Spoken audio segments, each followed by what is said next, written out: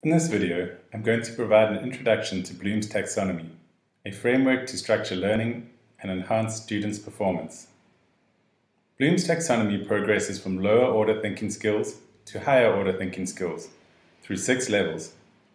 Level 1 is remembering, Level 2 understanding, 3 is applying, 4 analyzing, 5 evaluating, and 6 creating. Remembering is the act of retrieving knowledge and can be used to produce things like definitions or lists. It is the lowest of the levels, but it is essential to the learning process because learners need to have knowledge in place before they can engage with it at higher cognitive levels. Examples of remembering include reciting the times table, naming different parts of the human anatomy, answering true or false questions, or recalling critical events on a historical timeline. Remembering requires no understanding of the knowledge, only to have it accurately and thoroughly in mind. The next level in the structure is understanding, which is defined as the construction of meaning and the building of relationships.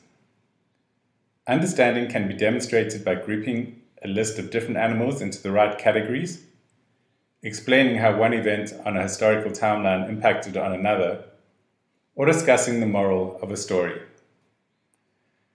The third level in Bloom's taxonomy, applying, involves remembering what has been learnt, having a good understanding of the knowledge, and then being able to apply it to real-world exercises or situations. Examples of applying include making repairs to a computer's components, or presenting to the class various solutions to climate change. Analyzing is the cognitive level where a learner can take the knowledge they have remembered, understood, and applied, then delve into that knowledge to make associations or comparisons.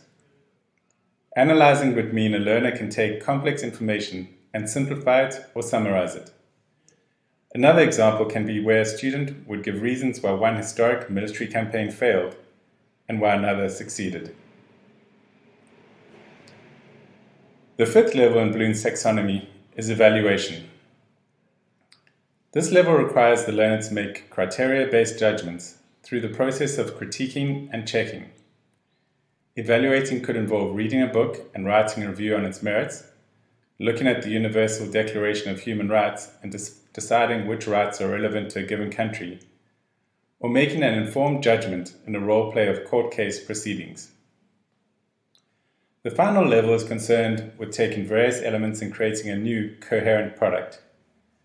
This level draws on all of the other levels, with the learner remembering, understanding, and applying knowledge, analyzing and evaluating outcomes and processes, and then constructing an end product.